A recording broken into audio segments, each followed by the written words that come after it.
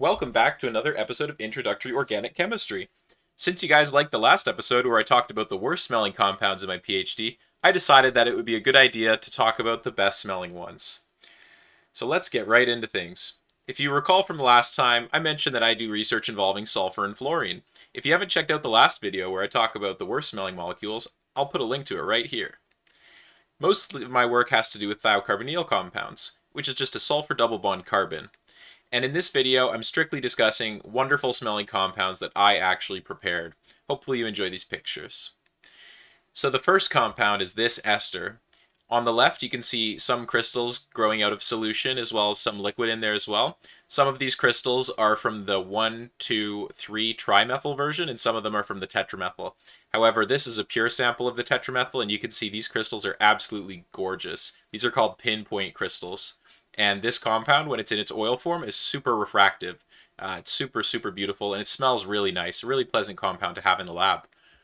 Now, this is a really cool compound because when I did thin layer chromatography, when I spotted this compound, it fluoresced so brightly that I could see it without even using a UV light. It was so intense. Now, the way I made this compound was I started with the benzoic acid, and I refluxed with sulfuric acid and methanol to do a Fischer esterification. And I subsequently did a permethylation of these two anilines to get the tetramethyl derivative. Now, it actually was quite stubborn, and I had to use a lot of excess iodomethane, but eventually I got most of it to go. And I still had to do column chromatography because some of the trimethyl was just super stubborn. Now, you might be thinking I should have used a reductive amination approach, but in this case, it worked best when I just did iodomethane, and the quaternary ammonium salts were unstable. And if you don't know what that means, I've got a great video about it that I'll pin right here. Now the next compound, this is a difluorobenzodioxole. This compound smelled quite sweet. You can see it's a solid, but it still has enough of a vapor pressure that it's easy to smell.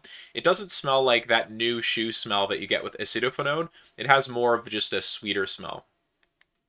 And so these compounds in general smell quite nice. A couple of them smelled like plastic in an unpleasant way, but for the most part, these ones smelled really good. And so the way that we made this was we just took this catechol and treated it with thiophosgene, which is the guilty, nice smelling compound that we probably shouldn't be smelling because it's really toxic. And then we get rid of the sulfur and we put two fluorines in its place using the chemistry that my PhD is focused on. Now let's talk about the next compound. This cyclobutane-containing difluoroether. This is a nice clear oil. It had a slight plastic smell, but it was still fruity and pleasant overall.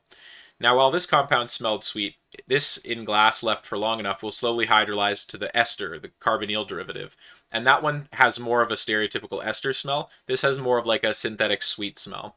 And so the way that we made this compound was we first took this methyl ester, treated it with Lawson's reagent to convert the carbonyl to a thiocarbonyl. We then transesterified with cyclobutane methanol, and finally underwent desulfurative fluorination to afford this nice difluoroether. This is a nice compound. It's just unfortunate that it wasn't more stable, because then you could have had it around longer and smelled it even more. Now the next compound is this very odd-looking trifluoromethylselenide, or a trifluoromethylselane, if you prefer. This compound is surprisingly sweet. It smelled very minty and fresh, and I've made benzylic O CF3s and S CF3s as well, but for whatever reason, the selenium one had a very distinct mintiness to it. Now, you probably won't want to go smelling a whole bunch of this because it has selenium in it, and even if it isn't toxic, it might give you really bad BO because selenium compounds tend to make you smell awful. And so the way that I made this compound was, first I took cyanide and I refluxed it with black selenium and ethanol. Now, if you reflux selenium and ethanol, you can convert black and gray allotropes to red allotropes. It's just a slow reaction, but the red allotrope has higher surface area and reacts fast with cyanide. But this can all happen in one pot and it's fine. Then we get this potassium selenocyanide. The selenocyanide can engage in an SN2 reaction with benzyl bromide, affording this benzylic selenosyenate, which can then undergo decyanation using TMSCF3, Rupert-Prakash reagent, to afford the SECF3 product. This is a really cool reaction. If you haven't seen this type of chemistry before, it's quite neat. So even though this is one of the nicest smelling compounds I've made, you probably won't find it in perfumes anytime soon due to the toxicity of this compound.